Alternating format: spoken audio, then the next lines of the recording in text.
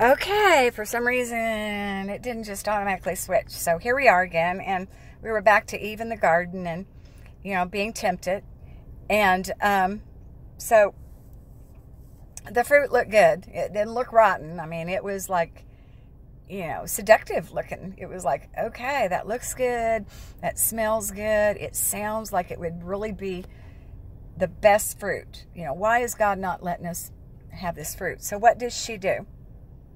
The more she stared at it, the more, I call it going down into the basement. So she's getting ready to go down into the devil's lair, into the basement. She keeps taking those steps, keeps listening to him, keeps looking at the fruit, keeps lusting. Pride, wanting to be as wise as God, starts rising up in her. And so what did she do?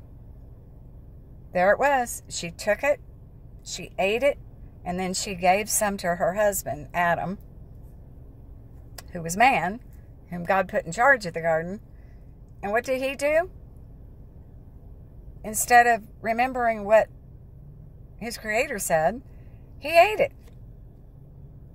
Then the eyes of both were opened, and they knew that they were naked. And they sewed fig leaves together and made themselves loincloths.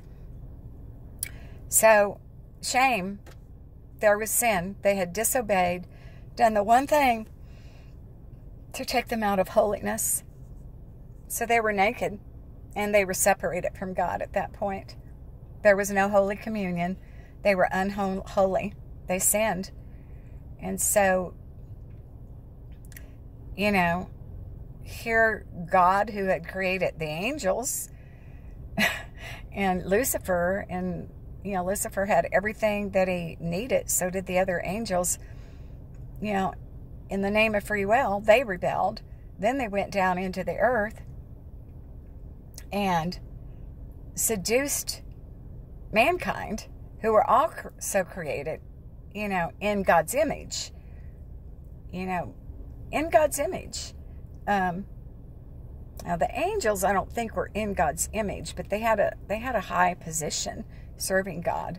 But here was mankind created in God's image. And I'm sure that irritated Satan even more, because Satan had never been made in God's image. I don't think. Might check that out. Sometimes I'm like, okay, am I speaking Bible truth? So anyway, check that out. It's a good question. Well, regardless, what happened is that mankind was now separated from God. Mankind was not in holy communion with God. Mankind was not good. Mankind at that moment had the nature of Satan and the fallen angels.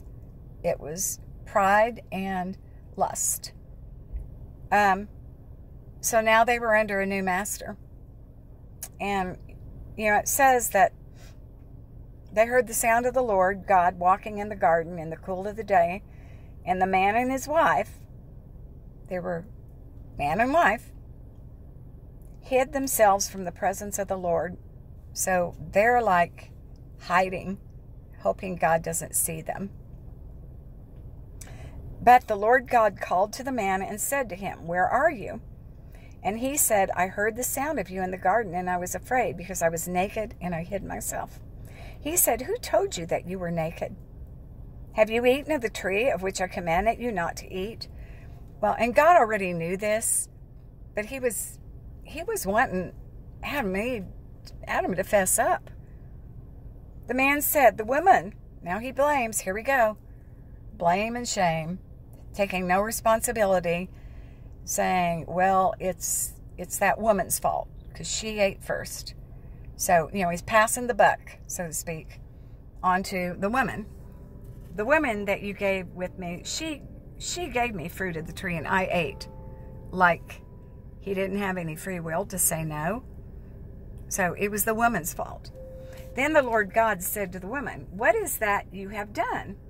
And then the woman, she's like, "Oh my gosh, my husband just ratted on me." So she says, well, it's the serpent deceived me. It was that serpent's fault, and I ate.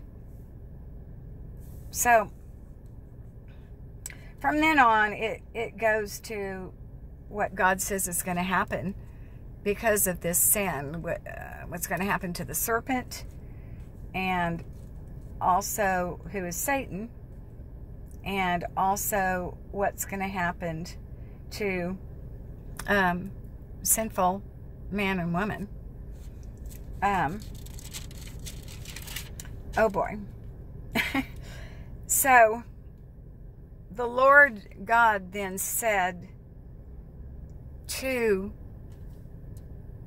his Son, there was Father, Son, and Holy Spirit, behold, the man has become like one of us in knowing good and evil. So Spirit, God is Father, Son, and Holy Spirit. So they knew good and evil. And man didn't initially. But now man knows that there's good and evil. Now lest he reach out his hand and take also the tree of life and eat and live forever, the Lord God sent him out from the Garden of Eden to work the ground from which he was taken. He drove out the man, and at the east of the Garden of Eden he placed the cherubim and a flaming sword that turned every way to guard the way to the tree of life. So, God took him out of the garden, because if they had, in their sin, eaten of the tree of life, they would have lived forever in that sinful nature. So God was being merciful to them at that point. And, they didn't know that God had a plan for restoring sinners who had rebelled against him. Okay, so how does that relate to spirit breath? Well, man and mankind, man and women, and everyone who lived after them, every human being that was born of the flesh after them, was going to be separated from God. And they were going to die a physical death. And they were also not going to have spirit breath. They weren't going to have new life in them. So where's the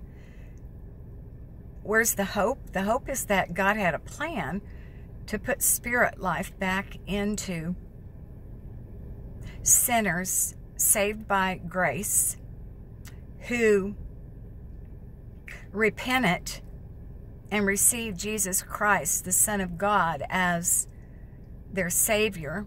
And through his blood, we are seen now as the righteousness of God through Christ Jesus, not through any righteousness of our own. There was no way that we could ever become righteous. It was impossible, because we had sinned, we were separated from God, and we were headed for eternal destruction. Not only a life on earth of pride and lust and strife and deception and evil and sins and all the heinous stuff that goes on this earth in the lives of humanity, murder, drugs, alcohol, adultery, abortion. I mean, it was all, everyone was doomed. There was no hope. And the devil really thought that he had won. And by sight, it looked like he did. But God wasn't finished.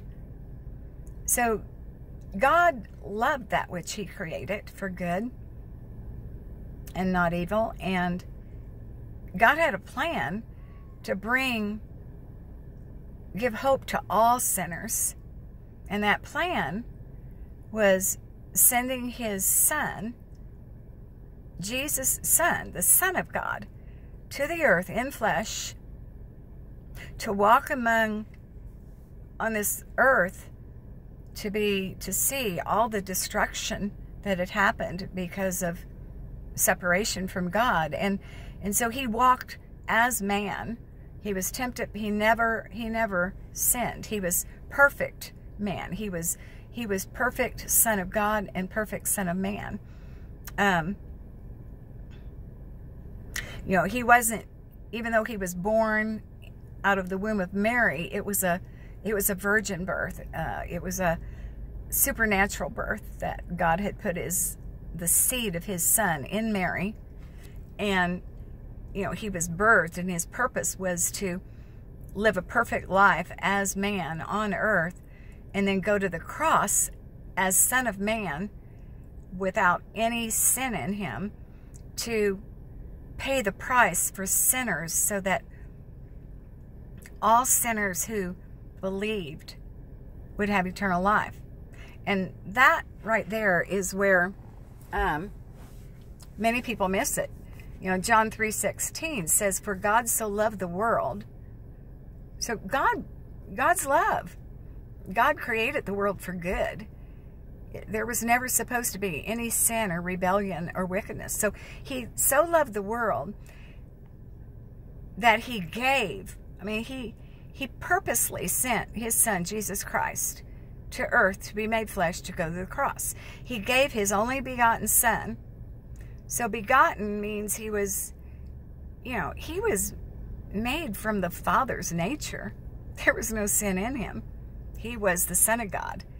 You know, he's God. Jesus was God. You know, he was in the flesh. He looked just like us, but he was God, because he was the Father's son. And so, you know, when he went to the cross, he was the perfect lamb sacrifice. No human could have died because of being separated from God. Jesus, you know, not only paid the debt to save sinners from the Father's wrath, but because he was the perfect man, and when he died, his blood was shed for us so that we could be the perfect righteousness through him, not through any perfection of our own, but through him. Like when God sees believers, he sees righteousness through the blood of his son. That's why this is all supernatural. I mean, I've said I was an unbeliever. All this stuff was like to me. But the sauce is in the Word of God and Holy Spirit. You know, only when God wooed me to the cross through the offering and the invitation through a woman who came into my life at a time when I was suicidal and offered me the free grace of eternal life by faith, that I believed by faith, not by my intellect, not by, I mean, certainly nothing in my life would have, I wouldn't have chosen me. I mean, according to the Word, I was, you know, had so many sins in me: adultery, you know, debauchery, strife, division, jealousy, coveting, a wicked tongue, defiled body, you know, a gossiper. I was the woman at the well. I'd been married several times. There was nothing good in me. And one might say, well, you weren't a murderer. Well, I murdered people by my tongue. I murdered them in my head. So yes, I was. I also had an abortion. So yes, I was a murderer.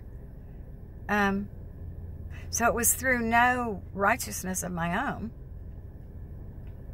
but by faith, I believed. And I, as you can probably tell, am kind of an intellectual. And so, you know, it wasn't my intellect that drew me to the cross. As a matter of fact, intellect would keep me away. I would say, oh, that's ridiculous. You know, that stuff's not real. So it was God had touched my heart through a woman who offered me the gospel and the hope of the cross and the Word of God through, at a time when I was, again, at the end of my rope in life. Nothing had worked. I'd done the whole world thing. You know, I thought that my security was in worldly things, and that's the seduction. It's like I was eating that fruit from the tree of good and evil. You know, oh, be your own God. Oh, do what you want to do. You know, free choice, free will. You don't have to keep that baby. You know, oh, you can sleep with that man. You know, everybody else, it's freedom, free will, free choice. So there were no moral, holy standards. And that's the way the flesh works. It doesn't operate in holiness. It operates in unholiness and acting like it can be its own God and make its own rules. So,